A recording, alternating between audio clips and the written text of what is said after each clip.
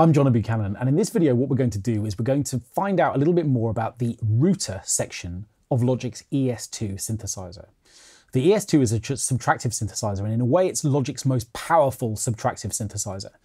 And what a lot of people tend to find is that they sort of understand the idea that it's got an oscillator, a filter, and an amplifier section, but exactly how we can begin to shape those using some of the extended parameters at the bottom of the screen isn't quite so clear. So what we're going to do in this video is to find out exactly how the router allows that to happen. Now, by default, when we first open up the ES2, it's going to play its default noise. I'm not interested in that sound. What I want to do is to start with a pretty empty patch, something where I get to sort of choose the sound and design it for myself. And actually, there is a whole range of those. If I click on the factory default option up here, there are a whole series of tutorial setting sounds. And these are designed to just let you sort of begin to understand the kinds of sounds which the ES2 is capable of. And actually within Logic's online manual, you'll find that all of these relate to specific ways of building sound. So if you're interested in sound design using subtractive synthesizers, that's actually a really good resource. I'm going to select the analog saw 3 oscillator patch. And this sort of simplifies the display down to something much more manageable, which allows us to see exactly what's happening. So straight away, what we can see is that the 3 separate oscillators here are all playing what are called sawtooth waveforms. We can see that the filter is wide open, which means we're going to get a very bright version of this sound. And we can see that the amplifier is set to give us some nice volume. So we should just get a fairly basic synth patch here. Okay, so far so straightforward. Now, what if I wanted to get this sound moving?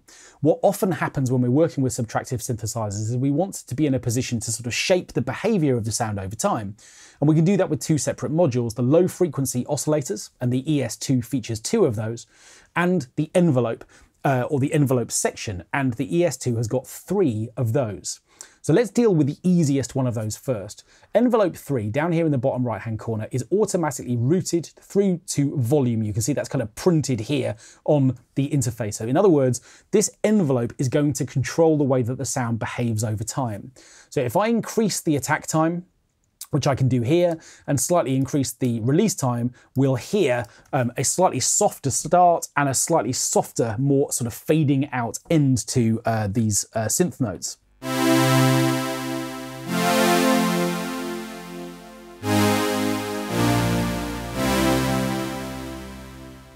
Okay, we can hear that clearly. Let's go back to something a little bit more direct for now. What I'm particularly interested to do is to not work with the automatic routings within the ES2, like the envelope 3 being sort of plugged into the volume, but instead to start thinking about other ways in which I might choose to interrupt the behavior of this synthesizer. And that brings the router into play. What we've basically got are all of these separate targets through the middle of the interface here. And what these allow me to do is to pick a parameter which I want to manipulate, to choose a source, in other words, a manipulator for that particular parameter, and then the amount that I want that source to affect the target. So let's take an example. What happens, for instance, if I was to say, right, I want to take the pitch of all 3 of these oscillators, pitch 1, 2, and 3, and set that as a target. Well, I've done that in the first available slot here. And what I'm then going to do is I'm going to route through a different target or a different source to change the way that that behaves. So what I'm actually going to do here is to choose envelope number 1. Now, envelope 1 is down here right in the middle of the bottom of the interface. And what this is going to do is to say, okay, I'm going to bring an attack time and a decay time to pitch because I've selected that as my target. So having done that, you'd expect that we'd be able to hear that straight away. So why isn't that working yet? Well, the reason for that is we haven't yet introduced the way in which we want, or the amount of that we want to hear.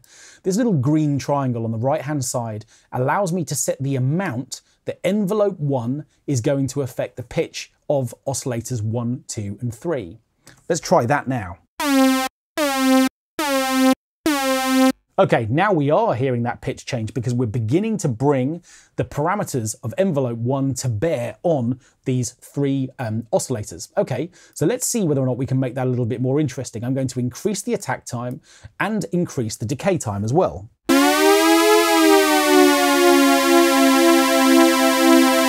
So what we now get is this pitch rise and fall before it then settles onto the notes that I played. Now, most of the time, that's not going to be particularly useful. You're not going to want a synth pad that does this. It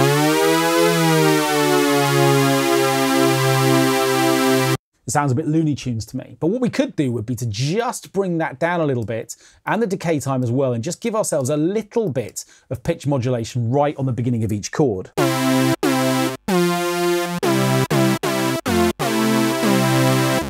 And that's a little bit more interesting. We've just got this little bit of bite now on the front of each note. Okay, well that works all right, but what if instead what we wanted to do is to say, right, well rather than that being pitch, what might happen if we decided that the thing we wanted to manipulate was the filter, the tone of the sound? Well, we could keep these two parameters more or less where they are. I might just slightly increase them both. And what I'm then going to do is to swap the target here, this time selecting cutoff 1 and 2. Now the ES2 has two separate filters. We're not going to worry about those for now, but by selecting cutoff 1 and 2, I'm basically saying, okay, I want both of those filters to behave or be manipulated in the same way. So this time what we should find is that the envelope is going to control the cutoff frequency of both of these filters. At the moment, actually, we're only going to be hearing this one because the blend dial is pushed all the way across to filter number 2. So let's set the cutoff point here somewhere in the middle and just begin to see what happens when envelope 1 begins to sort of inflict itself, and the attack and decay phase of those two parameters inflict themselves on this cutoff frequency. Okay, let's make those much shorter so we get a much more rapid decay time.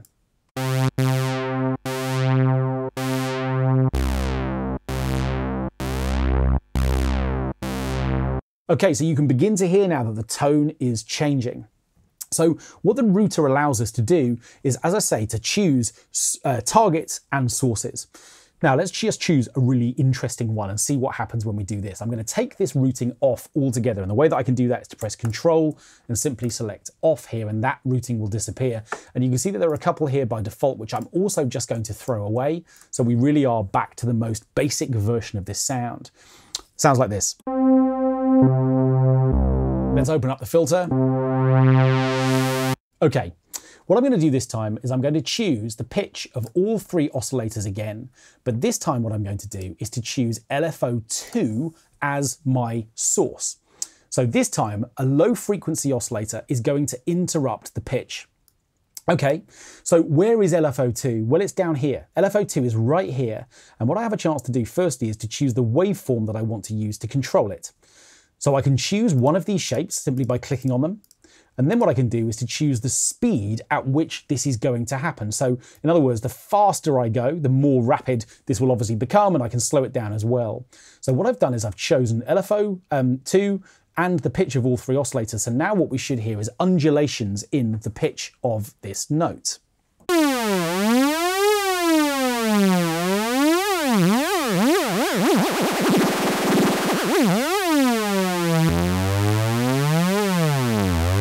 And sure enough, that's working just fine. What happens if I was to choose, let's say, a random square wave? Okay, so rather than just regular undulations, rather than just a sound that's rising and falling in a really predictable way, instead what we can do is to choose a square wave, which is a much more notched shape, but it's got a random output. So rather than a sort of square shape, which is predictable, it's going to dance around and do all sorts of crazy things. And what's really interesting about the way that LFO2 works in the ES2 is that actually we can synchronize its speed to tempo.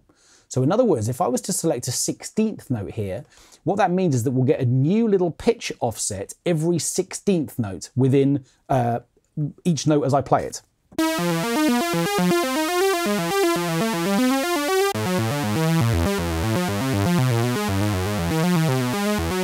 And if I was to change the tempo of my project down to, let's say, 90 beats per minute, we'll hear that slow down.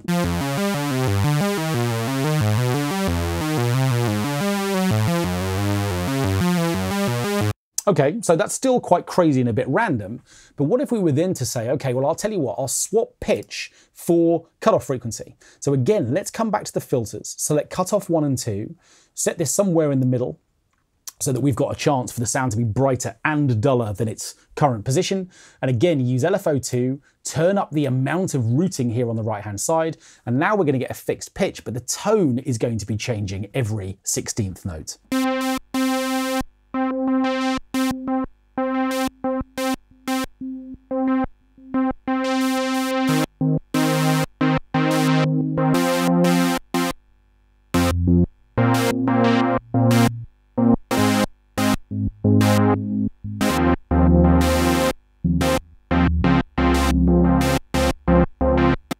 And of course, what I can do at any stage is to say, actually, I quite like that. What I'm going to do is just maybe run this through, I don't know, an effect. Let's put some delay on it and see what that sounds like. Again, if we keep this sort of clocked to the tempo of our piece, we should find that this actually adds something quite interesting to this sound.